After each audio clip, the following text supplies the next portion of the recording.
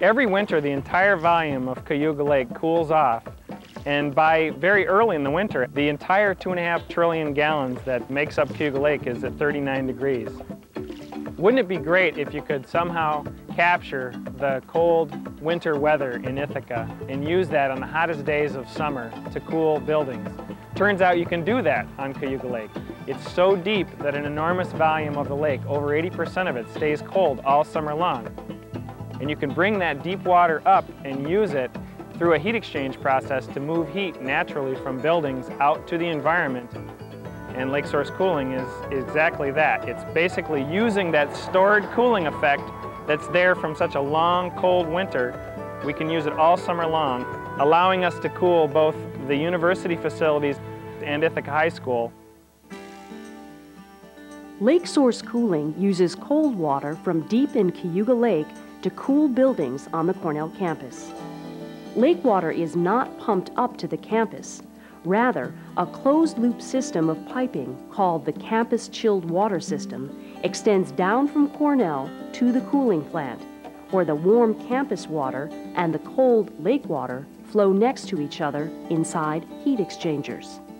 Metal plates separate the two water flows, but allow the exchange of heat from the campus water to the lake water. The campus chilled water is pumped back to Cornell, and the slightly warmer lake water is returned to a shallow part of Cayuga Lake. Lake source cooling as an idea really is not a new concept. Using a body of water for heat rejection has been around since the Industrial Revolution, and the idea of using Cayuga Lake has been around for decades. The campus chilled water system started in 1963, and even at that point, a professor on campus had the idea of potentially using Cayuga Lake as a heat sink instead of using refrigeration, which is what we used for the 30 years before lake source cooling was built. The lake source cooling heat exchange facility is the center of the system. From this point, 2.5 miles from here is the center of the Cornell campus. And 2.5 miles away in the lake, an intake pipe begins 250 feet below the surface of the lake.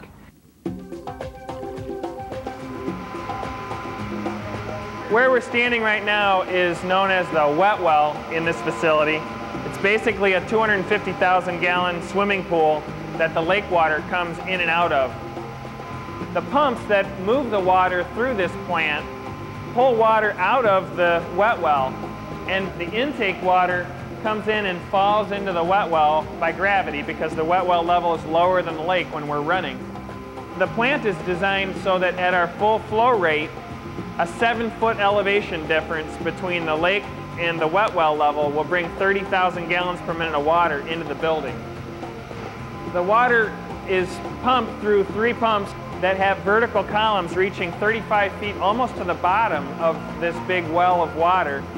And they push the water up and into the plant through the heat exchangers, and then it falls by gravity through the return line that's over our head, comes down, goes right through the wall, and goes out into the lake. Behind me is where the campus chill water system water comes into the plant.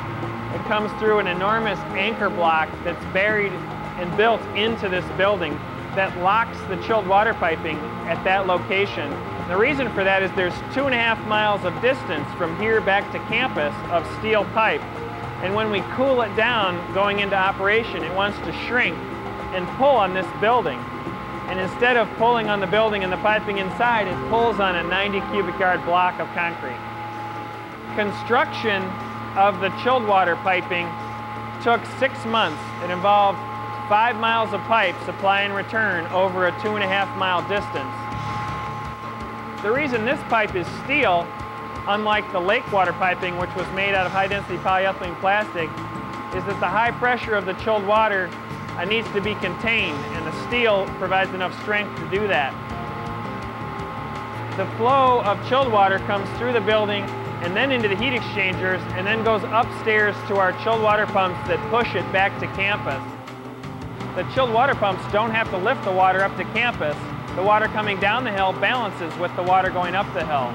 The purpose for the pumps is just to overcome friction inside the piping as the water moves from the campus to the heat exchange facility and back again.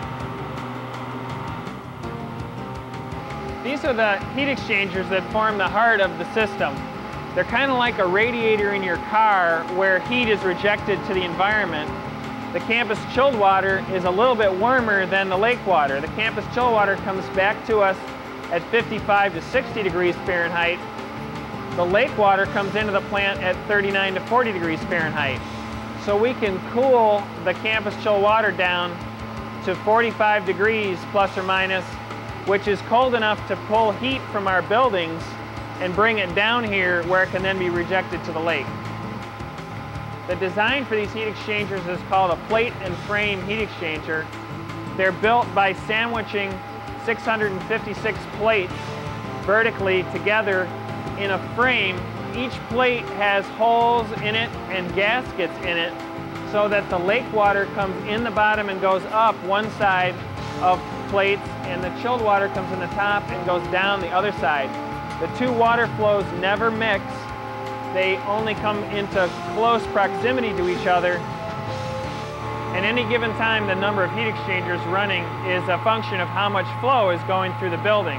At our maximum flow, all 6 heat exchangers are running. One of the beauties of lake source cooling is its simplicity. It has so many fewer parts than the conventional chiller alternative that replaced. In fact, most of the time there's no one in this facility. It's an unpeopled facility, automated and monitored from 3.5 miles away. Over on the wall is instrumentation that then communicates back to campus via a fiber optic link that's a distance of 3.5 miles away, but because the speed of light is so fast, the operators basically feel like they're right here in the building. Lake source cooling is an investment by Cornell in the future of cooling the campus.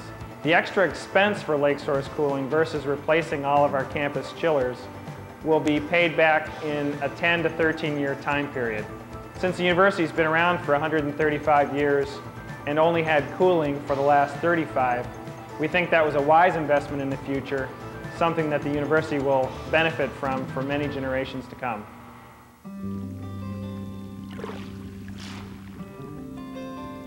3 years of environmental research, study, and analysis resulted in an environmental impact statement that was able to explain the project and its impacts on the lake as an alternative to the much greater environmental impacts for using conventional cooling. That 3-year effort cost the university almost $5 million before a decision was made to pursue lake source cooling. Many protective measures are in place to make sure that lake source cooling has an absolute minimum impact on the lake environment. At the intake, a screen is located over the intake to make sure that small fish cannot get in with the water flow coming into the plant.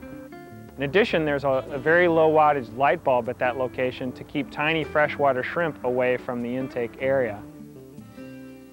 We had to promise to the community and to the DEC that we wouldn't use any chemicals to control zebra mussels, which is the normal way to do that.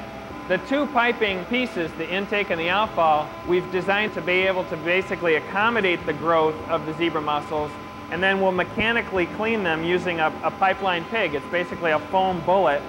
Periodically we'll push that through both the outfall pipe in the normal flow direction, and we can also reverse the plant flow and push the pig out the intake pipe backwards from normal flow and basically scrub out the zebra mussels, put them back in the lake where they came from. We're not aware of anyone designing a plant from the beginning with a pigging process and a full reverse flow capability in the building so that we can actually bring water in the out and push it out the in.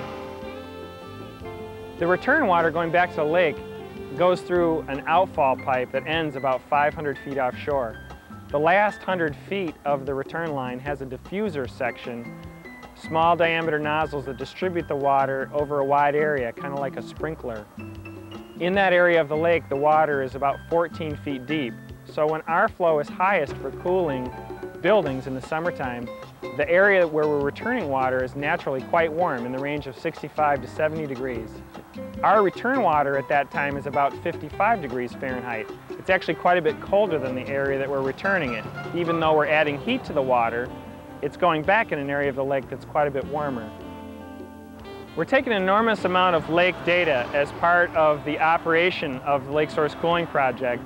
That data now complements 6 years of data before Lake Source Cooling began operation. An unexpected benefit is that we learned so much new information about Cayuga Lake. It's now proving invaluable in the local and regional planning that's going on to preserve and protect Cayuga Lake for generations to come.